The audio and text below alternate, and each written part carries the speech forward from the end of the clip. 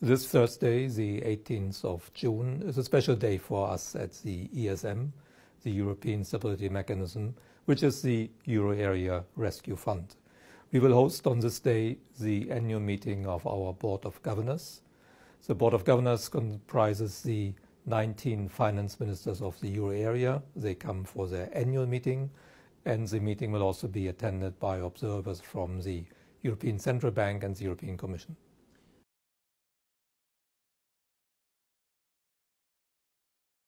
Like many annual meetings, also this annual meeting will adopt the annual report of the ESM. That report includes the financial statements for the year 2014 and describes in some detail our activities. It also includes the report from the Board of Auditors, and we have a particular focus on our lending funding activities in this report, where the reader can see how we operate.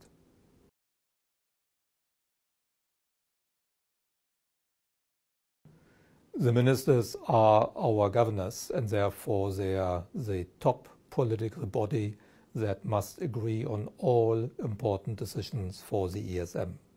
Therefore, we have many meetings of the Board of Governors throughout the year, but the annual meeting is a special occasion because special decisions to the financial accounts, for instance, have to be taken. It's also an opportunity for the ministers to meet the staff of the ESM, including their fellow countrymen.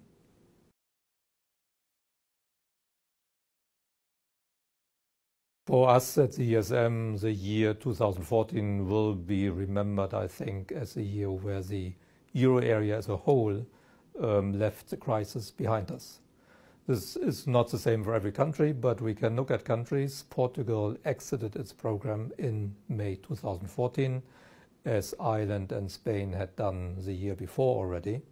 Also, Spain started repaying to the ESM part of its program loan, which is a good sign. It improves the creditworthiness, the debt sustainability of the country, and it's another sign that the program worked well.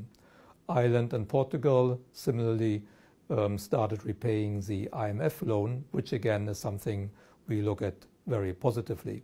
Greece, on the other hand, is in a different category.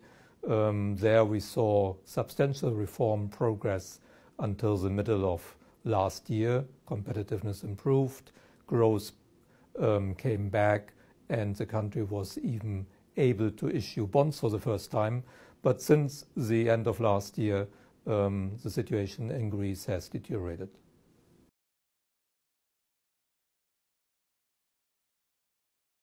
The ESM membership continues to grow. Last year, 2014, which is the year covered by our annual report, Latvia joined as the 18th member. And this year, 2015, Lithuania joined as the 19th member after joining the Euro area. So this indicates that being a member of the Euro area continues to be attractive for EU member states.